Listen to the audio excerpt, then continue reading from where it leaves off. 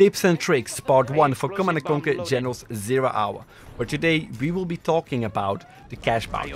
The cash bounty, might ask, what is there to talk about? Well, let me first explain what cash bounty is. First of all, it is the best general promotion you can get.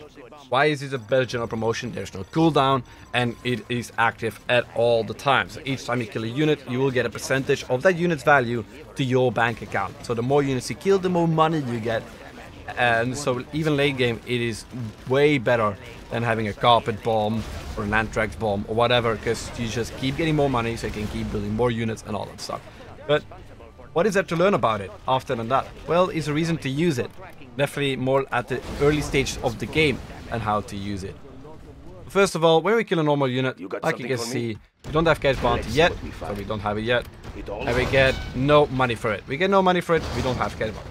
Now let's say in the middle of the game, you don't have a command center, you're like, you know what, I need cash bounty. Let me get cash bounty level 1, I just got ranked up, and now you're cash bounty level 1, and you fire, you see, there's still no money. And you'll be like, why is there no money? And then you're like, oh, I don't have a Julie command center yet. And you'll be like, okay, fine, let me build a Julie command center. And it's like, okay, yeah, you can build a Julie command center, but you don't need it.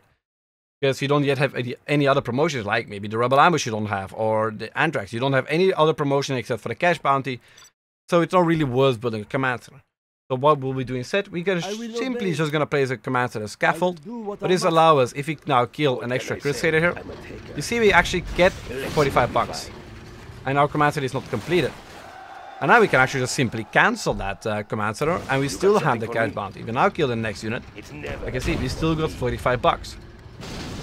And now you might say, okay, that's good to know. But here's something else that most people don't know about. If you upgrade the cash bounty, let's say you now want to go from cash bounty level 1 to cash bounty level 2, or even cash bounty level 3. Let's go to cash bounty level 3. And then you kill a unit. You see, you still only got 45 bucks. And you might ask, wait, why is that? It is because you haven't updated it yet. You just need to place down another Julie command center, scaffold. And now it will actually update it. So now if we kill the next unit, you actually see we get 180 bucks. It's very good to have 180 bucks. And now you know how to actually use cash bounty more efficiently. Right now what I did, I saved myself 2,000 bucks. It's very good because you can use that 2,000 bucks for something else.